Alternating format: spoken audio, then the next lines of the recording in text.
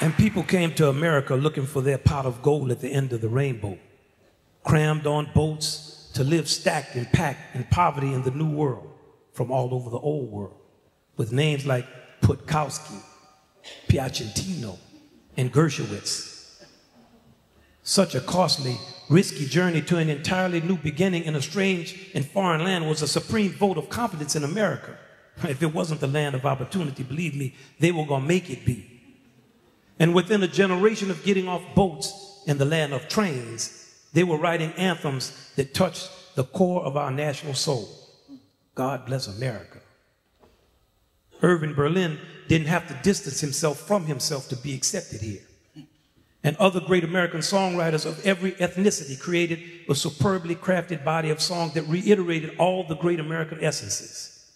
These composers cemented our relationship to a European song tradition that was already in the bedrock of American music. English hymns were sung all over this country. In New Orleans, so many Italian, French, and Spanish songs. Irish music with its American accent coming from every fiddle, as well as a nationwide adoption of a German style of education that gave music, believe it or not, a prominent role. So as President Woodrow Wilson was busy segregating our federal government, American songwriters were figuring out how to integrate everything they wrote. In most instances, American pop songs were written by professionals who were still interested in competing with the ways of the old world.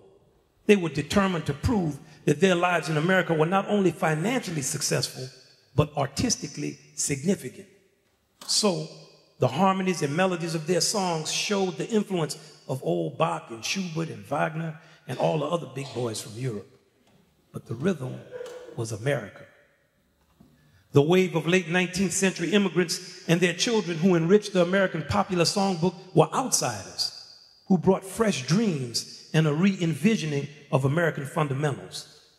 The American popular songbook was a national blood transfusion. These songs came to define modern romance. But because people left farms and became anonymous in the city, because of dances like the foxtrot and the turkey trot and every other thing named with an animal, the Charleston, because of prohibition, because of the ascending recording and publishing industry, because people could play pianos and were well educated in music, because more freedom led to a less Victorian way of love, and because men and women liked dancing close and were going to do it anyway. The American songwriter gave the world a treasure trove of works, the diversity of which was unprecedented and inconceivable. And when these songs met jazz musicians, the sensuousness of brushes on drums and horns softly and sweetly swinging created a juggernaut of love expression that swept the country. The best of these songs and the jazz played on them put the common touch on the deepest levels of human truth. In spite of the diversity and quality of our music, America still suffered under a cultural inferiority complex about Europe. But when the operettas of Victor Herbert merged with the vaudeville productions of George M. Cohan, merged with the elevated production standards of men like Flo Ziegfeld, America's answer to the opera was born, the Broadway musical. And Gershwin and Ellington aspired to create a new style of American orchestral music that could be both sophisticated and popular. And they were not alone. Many composers were concerned with reaching deeper in the hearts and minds of the common American without sacrificing the craft of music. They were the common man, and we loved their songs. And everywhere there was a piano and a gathering, those songs were played.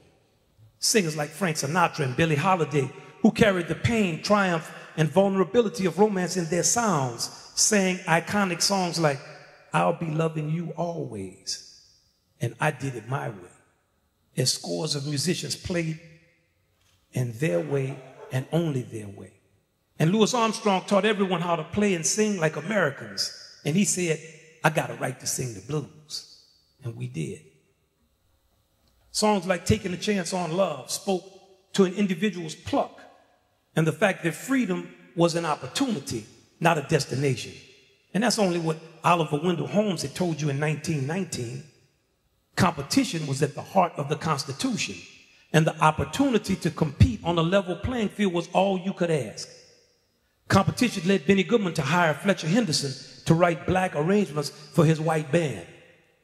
Because no one could see the arranger, the audience didn't know that Goodman's performance of Blue Skies was the melting pot.